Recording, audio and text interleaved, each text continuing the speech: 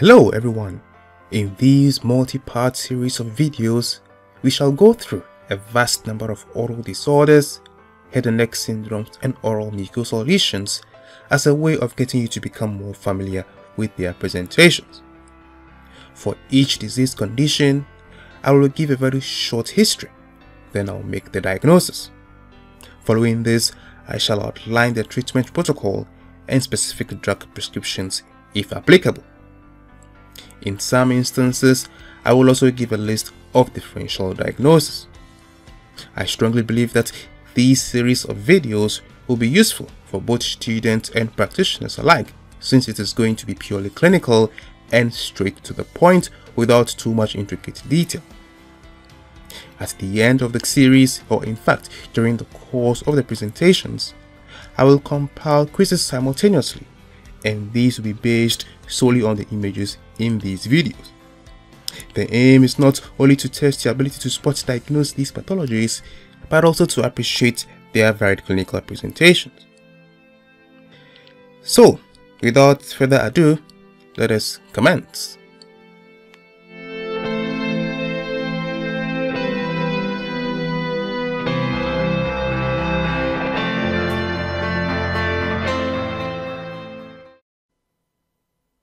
Our first case, an 18-year-old boy with mental disability and recurrent long-lasting tonic-clonic seizures. Skull radiographs show intracranial calcifications, and an MRI, magnetic resonance imaging, revealed an atrophic left hemisphere of the brain. On the left side of the face here, he observed this broad area of reddening together with an enlargement of the lower lip.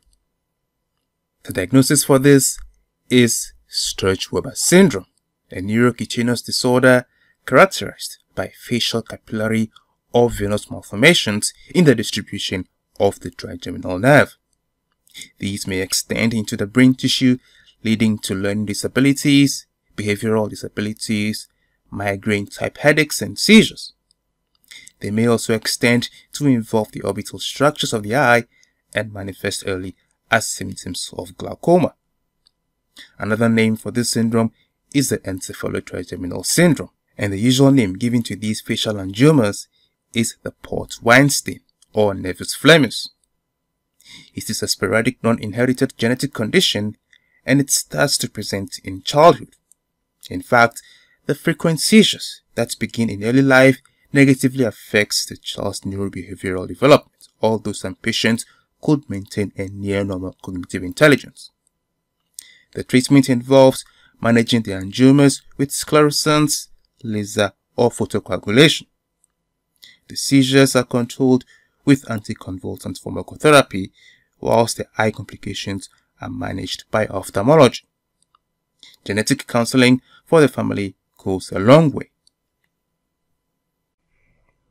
Case number 2. A middle-aged man, 42 years old, with multiple asymptomatic facial skin lesions developing over a 12-month period. These have been outlined here in black ink and are scattered all over the mid and lower face. 2 of them can be seen on the right lateral side of the face here. Clinical examination of each of them showed a firm lesion with pearly glossy surface and overlying telangiectasia without pigmentation. Histopathology made a confirmatory diagnosis of basal cell carcinoma. This is quite unusual since most basal cell carcinomas are usually solitary occurrences. As a result, there was a high suspicion of a clinical syndrome, and further examination of the patient revealed these keratotic beatings of the palm of the hand. A skeletal survey also revealed multiple jaw radiolucences, which turned out to be odontogenic keratosis. By this time, you should be making a diagnosis of the basal cell carcinoma syndrome or Gold-Squalene syndrome. This is an autosomal dominant disorder with loss of function mutations in the patched tumor suppressor gene on the long arm of chromosome 9.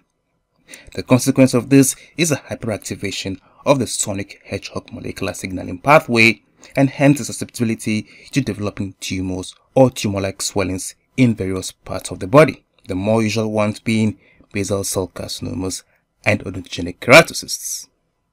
Some other manifestations will include intracranial calcification of the midline falx cerebri partition, dermal carcinosis, fibromas of the ovaries in females, malignant medulloblastoma of the cerebellum, and various deformities of the skeletal system, such as the infamous bifurcated or forked rib.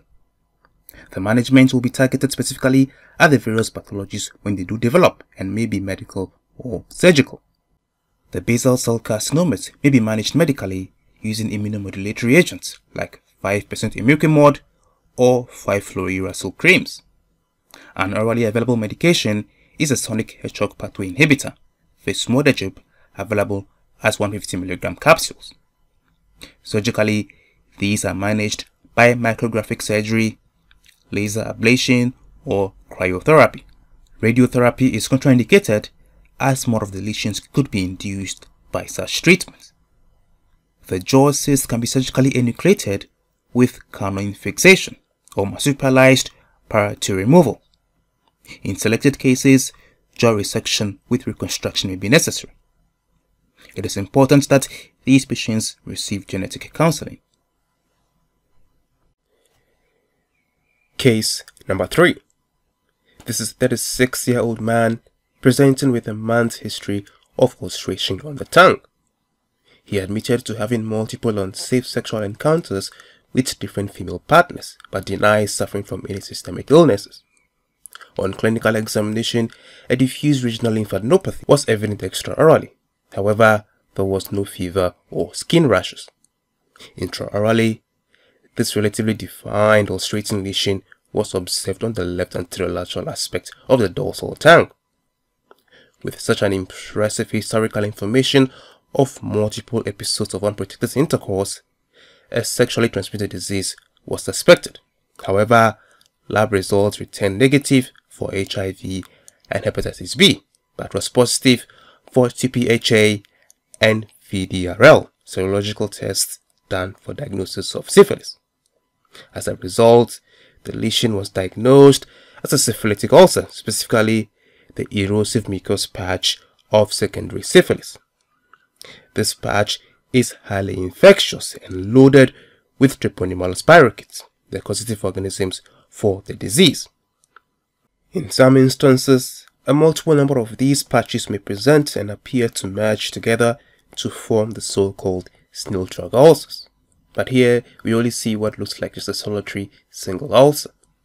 Bear in mind that the primary syphilitic chancre that precedes this secondary stage of the disease often goes unnoticed by the patient because of the lack of symptoms.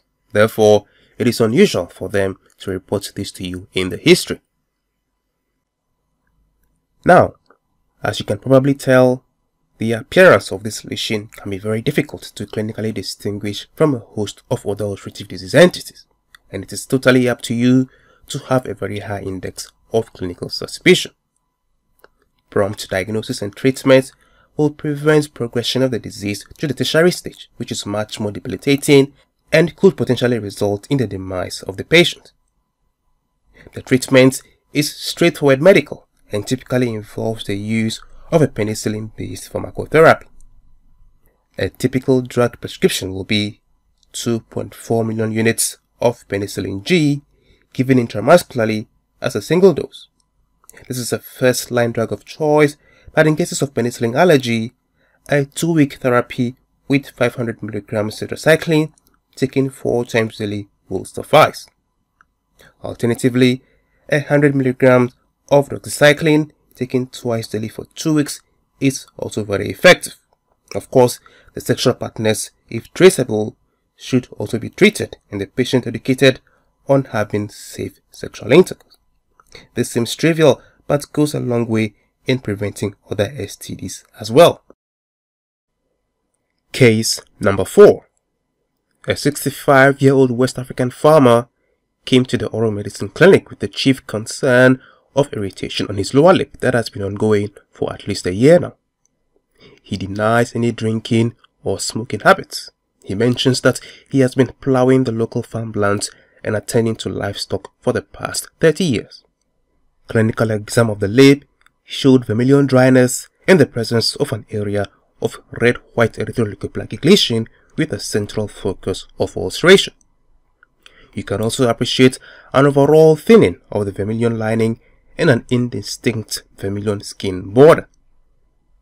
The clinical suspicion at this time was actinic cheilitis, and this was confirmed on biopsy. The histology showed moderate epithelial dysplasia and irregular thick elastic fibers, or elastosis, within the subepithelial connective tissue. Now, you may have heard some clinicians refer to this lesion by several names: farmer's lip, sailor's lip, golfer's lip. The common denominator here is that farming, sailing, and golfing are usually outdoor activities done for prolonged lengths of time with constant exposure to the sun. Consequently, the lips, just like the skin, get damaged by the UV radiation and may exhibit premalignant characteristics. As such, there is a risk of this lesion becoming cancerous. Specifically, it could progress to a squamous cell carcinoma. Treatment may be medical or surgical. Anti-neoplastic creams, cryotherapy, laser ablation, or vermilionectomy as a last resort. Routine sunscreen application is protective against this lesion.